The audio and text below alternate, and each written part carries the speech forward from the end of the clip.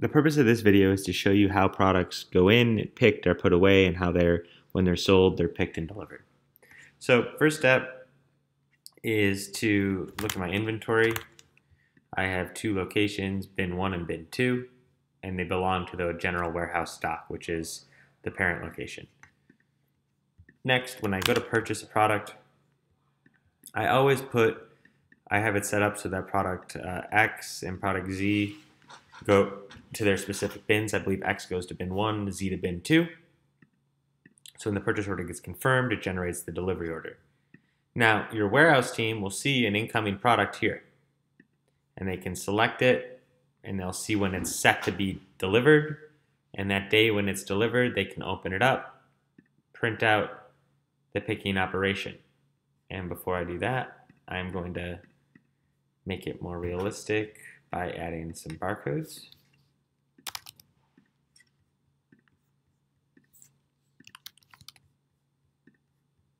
So now when they go and generate they can action print their picking.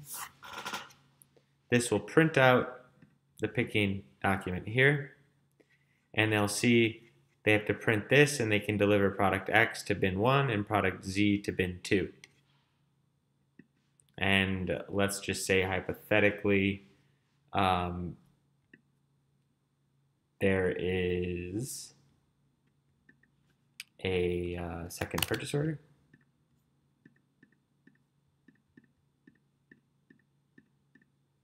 For 12 units and 543 units.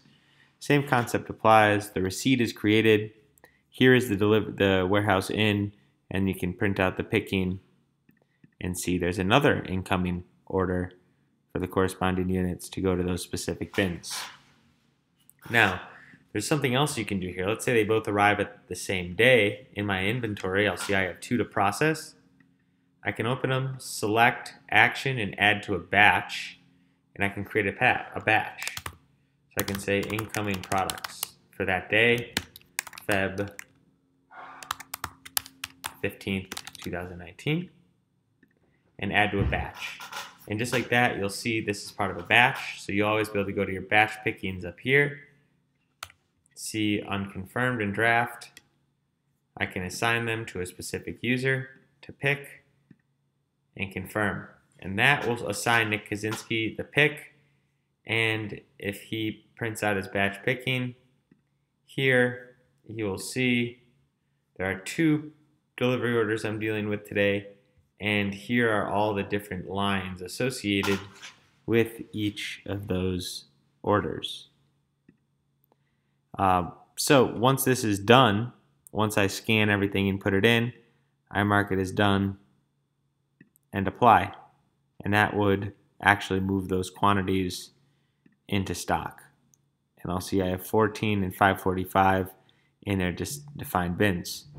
Now, if I go to sales and create and sell John Doe something,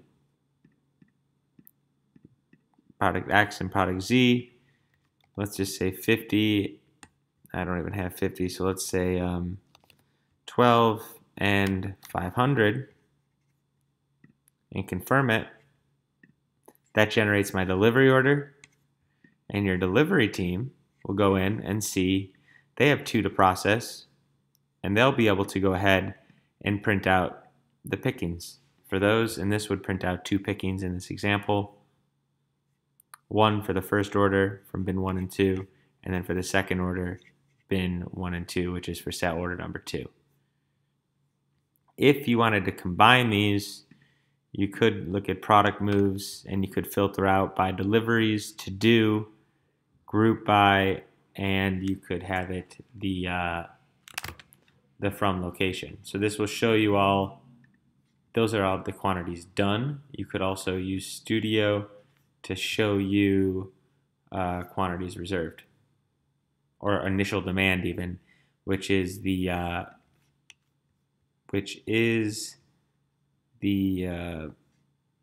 equal to the reserved quantity. Where is that?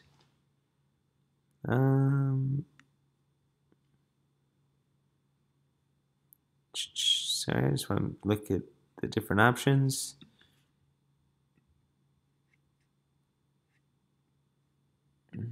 You'd want the real reserved quantity.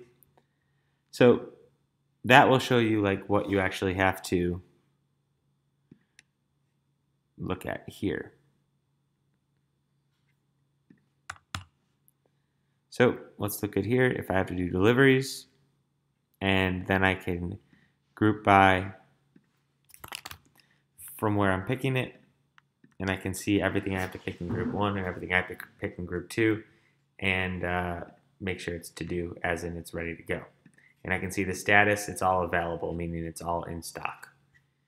And from here, I could have a picking report that would group by the bin I have to pick. So this would show me all, it would print in this exact line and show me everything in bin 1, everything in bin 2. That's how you could begin to structure some sequence there. The other option is to look at the Barcode App Operations, and here you'll see your deliveries you have to process, and this is what the barcode interface looks like. So if I click this with my finger on like a scan gun, it'll open up a screen that looks like this, and your team will start scanning. It'll be like beep, and it would, I'm going to do it manually.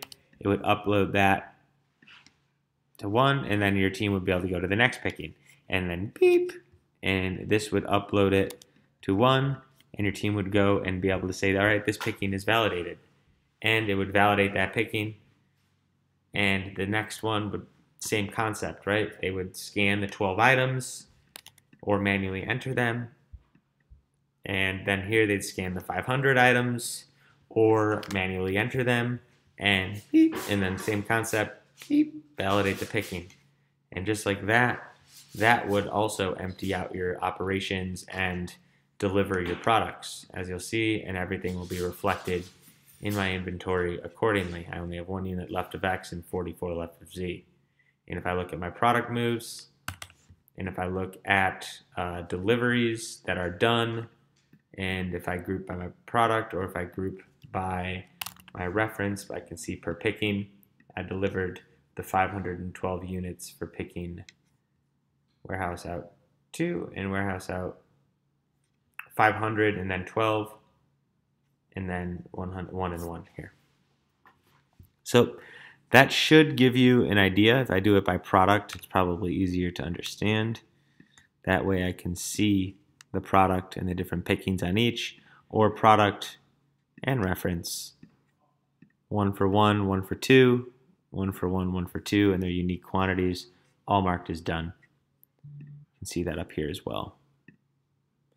Status. So if you have any additional questions, please let me know.